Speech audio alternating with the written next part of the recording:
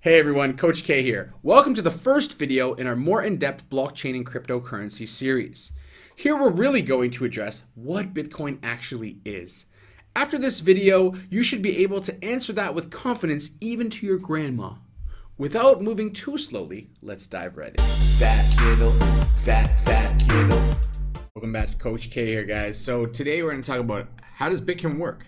Basically, why would you care about Bitcoin? What's the point? It's the first cryptocurrency, right? Distributed ledger technology was invented by David Schwartz 20 years ago, and Bitcoin was created 10 years after that by Satoshi Nakamoto, which I've told you no one really knows who it is, which keeps it very decentralized because we don't have a central authority. Even the person who created it, we don't know who they are. What Bitcoin does is it allows us to send peer-to-peer. And why is that important? Because usually we have to send it, with a third party overseeing it. But now if I want to send Joel to, Serbi, I can send him directly from my Bitcoin wallet to his. And instead of it going through the bank and then processing it and authorizing it and taking 3 days, it will take a few minutes. And with some coins, even a few seconds. So how does this all work? Well, basically, a sender and a receiver. So Joel is a sender, Serbi is a receiver. I send him the crypto. I send him Bitcoin, right? So what happens is it goes through the mining network through confirmations. So basically all these computers say, yep, Joel was going to send that crypto to Serbi. Joel's sending that crypto to Serbi. Joel's sending, and then eventually it gets sent to Serbi. And everyone says, yes, this is a real transaction. Then, like I've shown you before in other videos, it makes a block and it goes in the blockchain and it's forever there. So now Serbi has the cash. Okay, so in money transfer services, there's third party, right? So I want to send it to someone, so the bank, I have to send it through a money transfer service to go to an exchange, then go to other person's bank. So it's a long process, which takes days, which is where a lot of other cryptocurrencies that I'll tell you about will also benefit in terms of payment systems.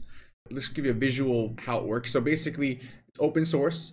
Anyone can basically see the network, which is awesome because it's public and it's distributed, meaning you can upload the blockchain on your computer and see all the transactions. So someone said they sent you something and they didn't, you will easily see that. No one can say, oh, the bank, no, it's on the blockchain. It's immutable. It's there or it's not. And so because of all this and having computers basically verify transactions by mining or doing staking for some coins, basically we don't need a central authority. It's decentralized, meaning that many different nodes or computers can verify transactions without the need of a government saying that's a good transaction.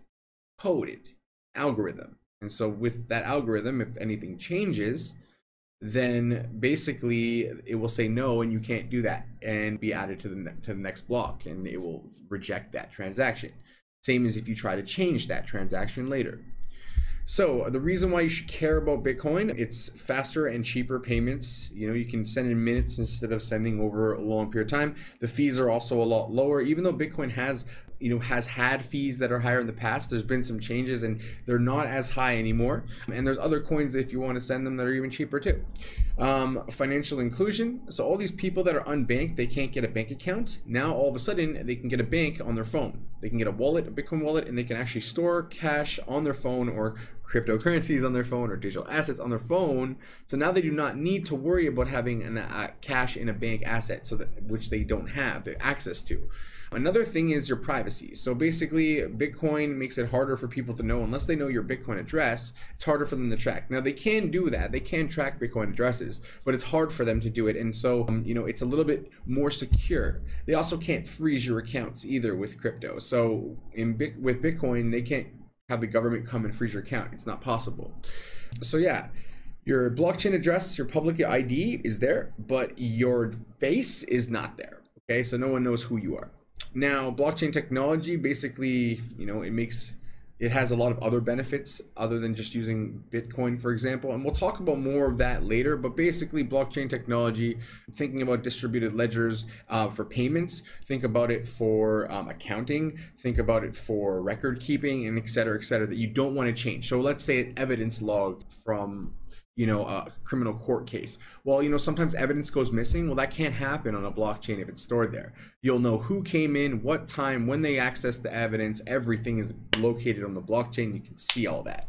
And because of that, it will keep the system more honest. Same as what we've seen in elections lately with all these things about fraud or like people losing votes all of a sudden. With blockchain, you can't. It's impossible. It's immutable. So if you did blockchain elections, it's another example of it. So these are all things that started off from Bitcoin, and it's got first mover advantage, and that's why it's the number one. And it may not always be the number one, but what it's become is because of its scarcity, it doesn't only has 21 million ever that they'll ever create, and it gets scarcer and scarcer, so it's deflationary. So basically people see it as a store of value. So that's one of its main use cases, a store of value. There's going to be more and more use cases as it goes on, but that's basically what Bitcoin is. The whole idea of the first part was, you know, you can send peer-to-peer without needing a bank, and that's the main premise behind decentralized networks, is you don't need a bank or a government to be an authority.